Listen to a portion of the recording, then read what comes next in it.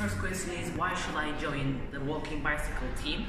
The first thing is, I'm good at science, engineering, math and coding. So I think I'm going to add a great value to the team. Second thing is my minuses and my pluses. I'm good at engineering, planning.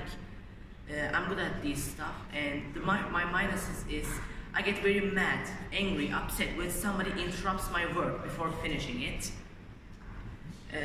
And the second and other thing is, did I heard about walking bicycle? My teacher showed me in the class that there's a walking bicycle project. And when I heard about it, I was very happy and I wanted to join the team. And the last question is, why should we mix disciplines?